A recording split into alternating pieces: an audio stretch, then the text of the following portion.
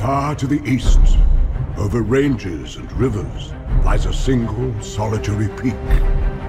The dwarves are determined to reclaim their homeland. I like visitors as much as the next Hobbit. But I do like to know them before they come. Visiting. Mr. Baggins? At your service. I'm surrounded by dwarves. What are they doing here? Oh, they're quite a merry gathering.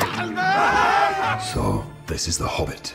You asked me to find the 14th member of this company, and I have chosen Mr. Baggins. Me? No. Hobbits can pass unseen by most if they choose, which gives us a distinct advantage. We will seize this chance to take back Erebor!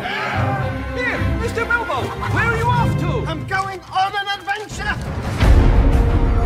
Mithrandir, why the halfling? Why Bilbo Baggins? Perhaps it is because I'm afraid. And it gives me courage. So this is your purpose? To enter the mountain? What of it? There are some who would not deem it wise. A dark part has found a way back into the world.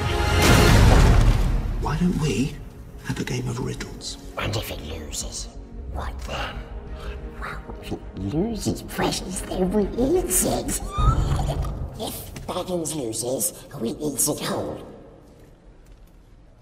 Fair enough.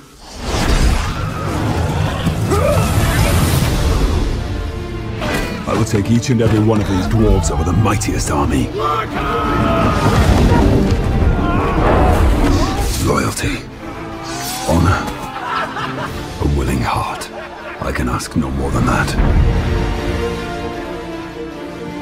Home is now behind you. The world is ahead.